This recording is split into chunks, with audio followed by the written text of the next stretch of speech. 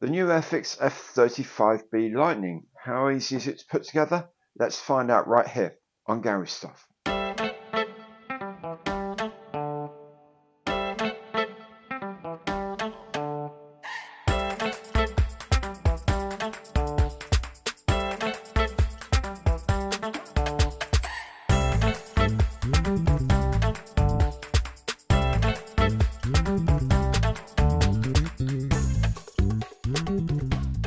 Hi there, I'm Gary. Welcome to my channel and welcome back if you've been here before. Now today, indeed, I'm building the F-35B Lightning 1/72nd scale, the new starter set from Airfix. Now, if you're thinking about getting one of these and you want to know what's in the box, there's a companion video already online to show you what's inside. Now, if you've already got one or one's on the way, you want to know how to build it, this is very much the place for you. Now, if you enjoy the show, please do remember, imperial thumbs up on the like button below because every like counts. And if you haven't done so yet, please do subscribe to the channel and hit the bell and you'll be notified of all my future videos. And of course, if you want to make a bit more concrete contribution to the site, you can by going through Super Thanks, by becoming a channel member, or by joining any of my online partner programs, one of which is the Airfix affiliate program. So if you click on the link in the information box below, go and buy one of these, or indeed anything from Airfix or Humbrol, then at no extra cost to you, Airfix will make a small donation to this channel. And of course, if you're an Airfix club member, you still get your 10% discount. And if you collect hobby points, you'll still get those as well. So let's crack on and have a look at how I made this F-35B Lightning starter set from Airfix.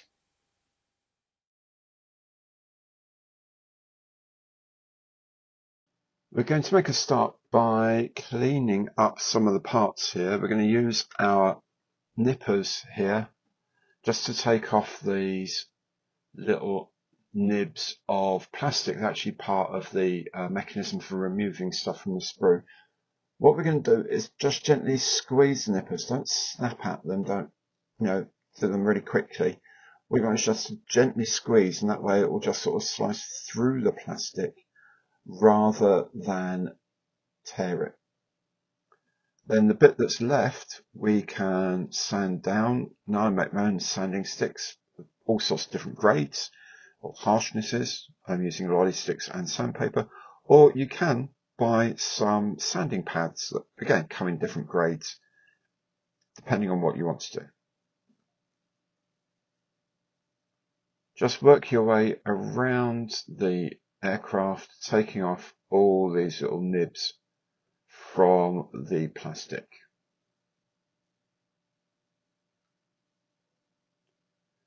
Next thing we're going to do is to remember to dry fit everything. So we fit things together without using any glue first, just to make sure that they fit together. If they don't fit, then maybe we need to do a little bit of sanding somewhere to remove a little bit of excess plastic. But dry fit everything first to ensure that everything's going to sit together properly.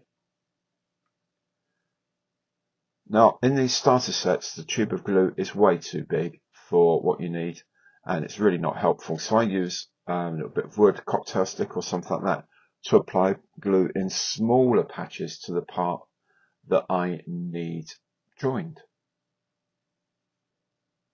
Now, sometimes like here, there are parts where the frame joins the piece, or there's been one of those ejector pin nibs that's going to be in a really awkward position. It's like right on a curve or it's not too near another piece. Just be really careful how you do these. Use the very, very edge of your sanding stick or your pad and just very gently take those bits off. There are now 3 parts that fit into the fuselage to give it some strength. The first of these is at the front of the aircraft, just behind the inlets for the jets, and that just slots in like so. Next, there's one in the middle of the aircraft that just slots into place. There's a couple of locating tabs and slots, and you'll notice these 2 little bits here, they need to point towards the front of the aircraft, which is of course that way. And at the back is a piece which is the turbines, actually the rear turbine of the engine. And that piece just slots in like so. Glue those in. They'll then provide the structure when we fit the top of the aircraft. Again, here sometimes you see these little round things. These are where the pins are in the molds to push the aircraft, just to release it slightly from the mold before it comes out. These are called ejector pin marks. Now these are sort of recessed, but sometimes they just sit up a little bit. The edges can sit up a little bit, and that will stop the joint sitting absolutely perfectly. So get a bit of a sanding stick or a sanding pad and just make sure you knock off the edges of those holes. And then the two halves of the fuselage fit together very straightforwardly. Again, we've dry fit these just to make sure there's no parts that sit up or don't go together properly, but everything looks like it's going to sit absolutely fine. So then we'll start applying a bit of glue along the contact surfaces. Remember, don't use too much. Just work your way around with a little stick like this and put not too much glue at any point. When everything's in place, you can clamp or tape the model together so that all the contact surfaces remain in contact. You can use masking tape, you can use little pegs like these, you can use clothes pegs. If you're going to use tape, do make sure it's something quite gentle, maybe masking tape designed for delicate surfaces, not anything like sellotape, because that will leave a residue on your kit. Next are the fins or vertical stabilizers. These slot into these pieces here. Just check you're getting them on the right side, because they do sit out quite a lot. If you put it in the wrong one, it kind of doesn't feel right. It doesn't fit very well. So make sure they're in the right ones. They sit quite, so it can sit quite sharply outwards. When you're happy with the fit, a little bit of glue on that inside face and glue them up. Now, a lot of the smaller parts like this ejection seat, I tend to paint rather still on the frame here, but what I find easier is to just take off the bits that you're going to likely to see quite easily, like that, where that feeder comes into the top of the ejection seat. Make sure this is all cleaned up here. Then when you paint it, because this tiny little bit down here, you're not going to see that. When this goes into the plane, you're not going to see that joint. So I have to worry about tidying that up.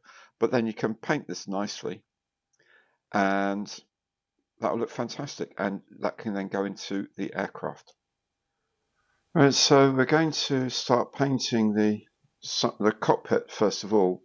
Going to do the paints when they come may well have separated. They will have been manufactured, then they'll be on the shelves waiting dispatch, then they'll be put into starter kit boxes like this. Then those starter kit boxes will be hanging around on a container ship being delivered, and then they'll possibly wait around in a warehouse or on a shelf or whatever. So these paints will separate. I'm told these are the latest Humbrol Generation 2 paints, so when they are mixed, they should be okay to use. They will also be quite thick. That's just the way these are made. I suspect it's because they're going onto, they could be going down onto bare plastic. You should really prime these things as well. So you can mix this down a little bit if it's too thick. But just give it a good stir with a cocktail stick or anything small like that. And then just start painting the interior. Now, because we primed this is going to stick to the paint straight away. If you haven't primed it, you'll find that the paint takes a little time to bind to the bare surface of the plastic, so you have to go over it a few times. If you've primed it, you shouldn't really need to do it more than once or at the most twice, depending on how well you paint it, obviously. Now I will always add just a touch of water to the brush as well, so just dilute down the paint if I've put a primer on, because Otherwise this paint can be quite thick and a bit unsightly. But just work your way around the cockpit with this pale grey. Now I've painted the cockpit in the 165 light grey. What I've also done, just using the colours that they provide, black and white they provide, I've just picked out some of these sort of panel shapes. They're on the moulding, the panel shapes are on the moulding. And then I've just dotted tiny bits of white around using the very small brush, the number 0 brush. It's to give the impression of more instruments and controls than are actually there. Now remember, we're going to have the canopy closed, so it doesn't have to be that accurate. It just has to be little spots of light on a black panel and it will look convincing. Trust me. All we need to do next is put the decal, the transfer, we used to call them, onto here, and we soak it for a little while in water. We put some water on here as well. If you can, get yourself some decal setting solution. It'll be called decal set or something like microset. It's really a useful product because it helps this part of the process so much.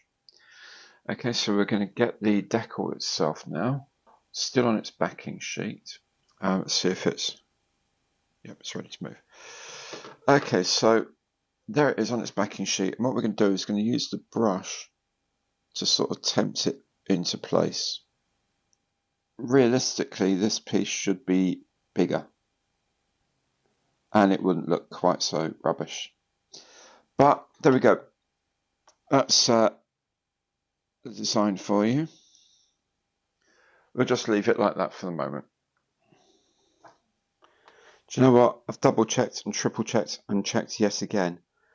And I can't see that. I would have thought with this shape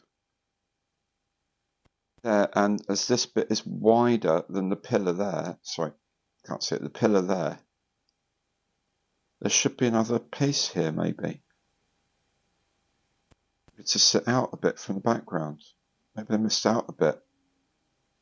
I don't know, that's really odd, but that decal is like almost twice the width of the post it goes on.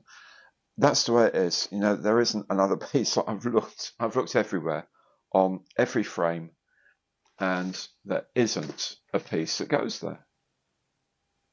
Anyway, when you're ready, the ejection seat can sit inside the cockpit tub, like so. The cockpit's all done now, so I can put the cockpit canopy in. This just slots into place. Now, Airfix say don't glue it, and you don't have to glue it. That's a good thing. It should stay in quite well as it is. I'm going to add just a tiny dab of very thin glue to this just to make sure it doesn't go anywhere. Okay, so what I've done now is you can see this yellow stuff, that's masking tape. You can buy this masking tape in strips, or you can get regular masking tape and just cut it into very thin strips. I've lined the canopy that I want to keep clear with that. Then this purpley stuff is called masking fluid. It comes in a jar. It's a bit like latex, like hobby glues, Copydex hobby glues, that latex based stuff. A bit like that, water soluble. But once it dries, it's absolutely waterproof. So I just fill in the rest of it with that. You can, of course, just tape the whole thing up, just use more and more bits of tape. It's up to you. I just find this leaves less residue on the plastic. Now, the reason I'm doing this, normally I'd be hand brushing this because that's what you get in the kit. I'm going to be spraying this for, well, one main reason is because I will be spraying some varnish on later on as well. So I need this masked off for the varnish anyway. I want to make sure this is primed so that the paint actually sticks to it. I just find it gives a much nicer result. I've got an airbrush. You can buy a tin of the relevant paint from model shops as well. That will make it easier to do. Or you can brush paint it. It's entirely up to you. Brush painting, use your number 4 brush, the bigger brush, and just take your time. But the best thing to do is to prime it first. So for that reason, I've covered up the cockpit. One thing when you're doing the nozzle, there were these stub bits here are where there's been 4 of those nibs, ejector nibs. So I have to try and get these off. Now your nippers aren't going to do that because they can't get into the curve, if you like. So what you're going to need to do for this is get a bit of sandpaper, rolled up sandpaper, and just sort of run it backwards and forwards inside there to pick it out. So yeah, what we've got, a bit of rolled up sandpaper, and that you can use that to get rid of these nibs on the inside, the frame. While the paint is drying and then the varnish I've put on is drying, I'm just going to put together the exhaust. Now this is the pointing down exhaust because I'm having the aircraft in hover mode. Of course, there's a set for a straight pipe for the aircraft in normal forward flight mode. So just glue those bits together. Then when those are glued together, you can add the nozzle goes on as well, like so. When the paint and then the gloss coat of varnish on top has dried, we can start placing the decals. These are going to just sort of slide on and sit down. There's very few of them by normal standards. Yeah, a bit further back than that maybe. Very, very few of them, but you know they go on fairly easily. These are nice Cartograph decals, so they slide quite well. So the decals have dried on nicely now. I've also painted all these interior parts white. I've painted the fan here with the gunmetal colour. Then at the tailplane, I can fit the exhaust on as well. Put the wheel onto the undercarriage leg, the main undercarriage leg, and then put the legs into the aircraft. Now they fit with the actuator leg at the front, so the little scissor joint here, knee joint, pointing backwards, and you can see there's a, point it in, there's a little block on the side here of the main leg, and that goes towards the middle of the plane. That way you know you got it in exactly the right place. And the nose wheel fits with the actuator on the link armor at the front there, going to the middle of the well, and then the main leg part of it sitting at the back of the well, like so.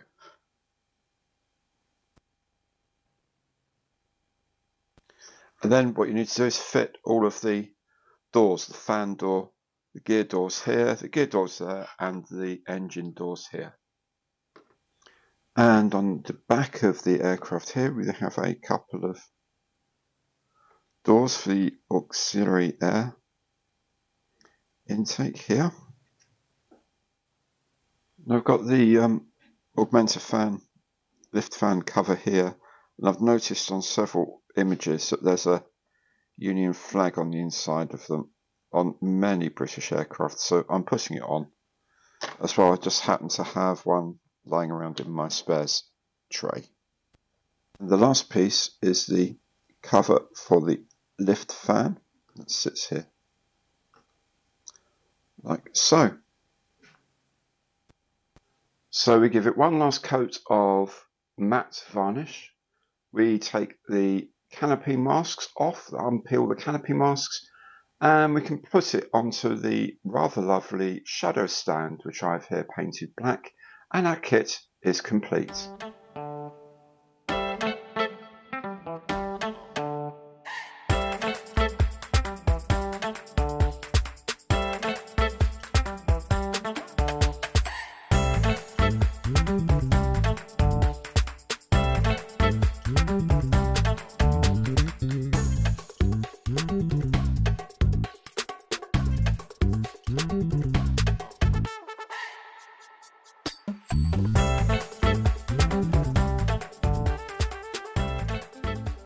There it is then, the F-35B. It's a lovely starter set. It's not the best model of an F-35, but it's a lovely starter set. I think if you're new to the hobby, it's absolutely brilliant. If you're not, you're going to miss some of the detail. The weapons bay doors that form air dams, the detail on the back of the engine exhaust, the little puffer vents under the side of the wings, some of the decals that really would have cost nothing to put on. But do you know what? It's a decent little kit, and if you're a starter, it's a brilliant little kit to get cracking on with, let's face it, the most modern aircraft in the current British infantry. So would I recommend it? Totally, absolutely yes. If you've enjoyed the show, and I hope you have, please do remember, Imperial thumbs up on the like button below. And if you haven't done so yet, please do subscribe to the channel, hit that bell, and you'll be notified of all my future videos as they turn up. Thank you so much for watching. Hope to see you again very soon. Goodbye.